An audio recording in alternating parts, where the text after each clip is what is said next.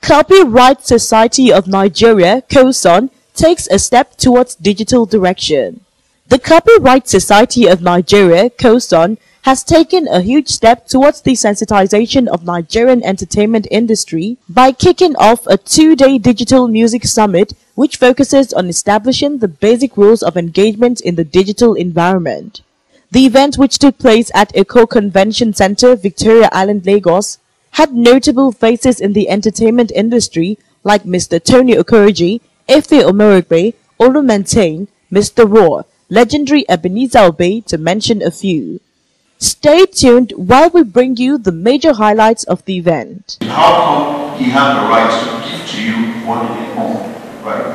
We've had this conversation. See, the person of the Coson, people have said, if you want to find more than a period, what's your own with this whole music, whatever thing, your copyright? People have said, this artist or this label, they don't really, they're not asking us to pay them to use the music. So why are you asking them? I'm like, listen to it.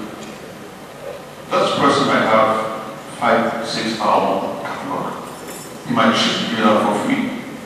I represented a guy called Professor Victor, for example. He's probably made more albums than 6 to 10 of the contemporary record labels collectively. A balanced outcome where we would have legal music services to consumers. I put the emphasis on legal. At the same time, we would have fair return to rights holders. Would that kind of very general outcome, very general goal be an outcome that you could think of buying into? People, but what we have to do is have another discussion on marketing and what they can do. And I think marketing is really on a case-by-case basis. I do think there are limited opportunities when it comes to saying what I have on the marketing budget, because they still grow the audience with regards to these telco negotiations. It's the future. I mean, everything is digitalized these days. It's a world that has been made smaller by the web, by the World Wide Web. So I feel that this is a necessity. This is an inevitable development into the future. Yeah. So that's my take on it.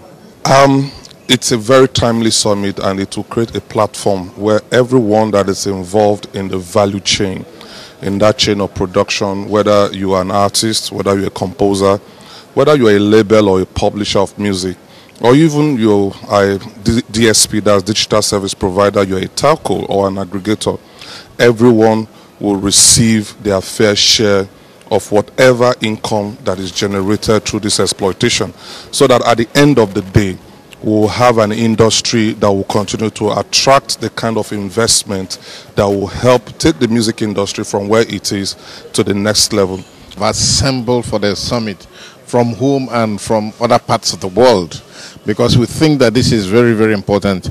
If you go back and look at the music industry before now, people used to get their music from what? From cassettes, from CDs, from vinyl.